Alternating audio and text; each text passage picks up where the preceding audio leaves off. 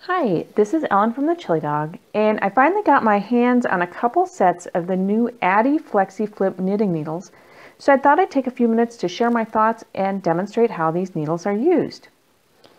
Each set comes with 3 needles that are similar to double-pointed needles, but instead they have this short, flexible cord at the center of the needle.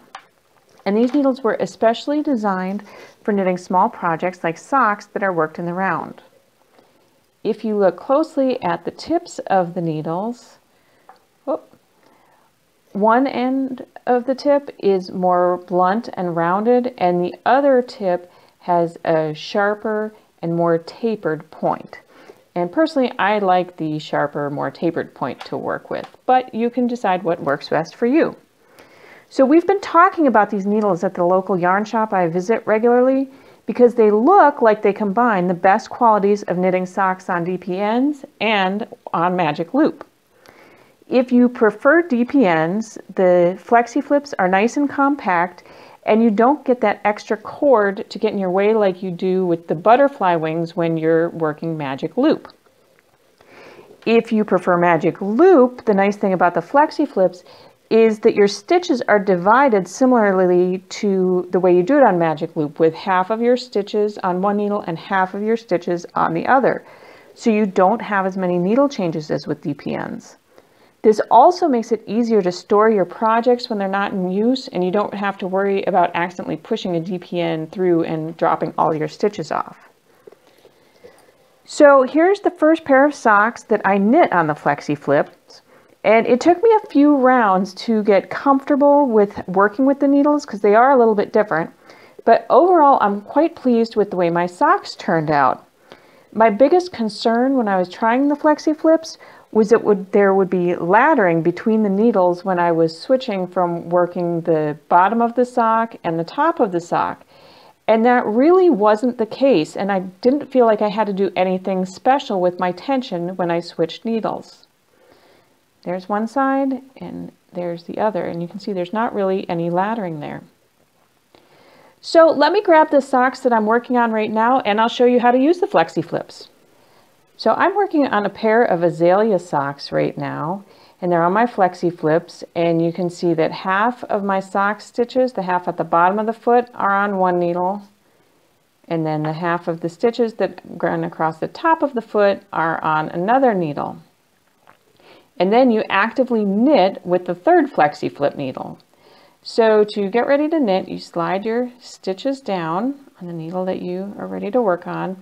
And this back needle, you'll notice, automatically kind of bends up because of the flexible cord at the center of it.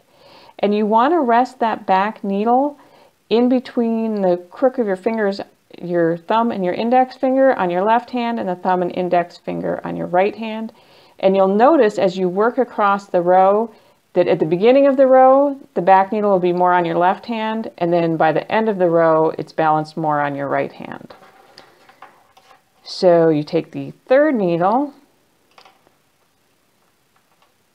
and then just knit across. And again, I really don't feel like I had to do anything special and pull my yarn tighter or looser or anything as I was switching needles from that back needle to the front needle. And of course, this is just one way you could hold your needles.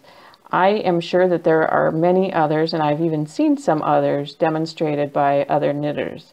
So you just really have to find what works best for you and what is most comfortable. And the nice thing about the FlexiFlips is that they can be used by English style knitters like me, or knitters who prefer to knit continental, or I actually have even tried doing this Portuguese style, and it still works quite nicely. So, and as you can see here, I've kind of reached the point that the back needle is resting more on my right hand now than my left. And we'll flip over just to show you that you can also do this continental style. And it works just as nicely.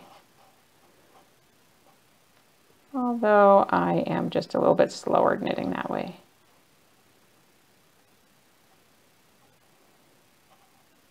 But how you position the needles so that that back one is resting on the crook between your thumb and index finger is exactly the same.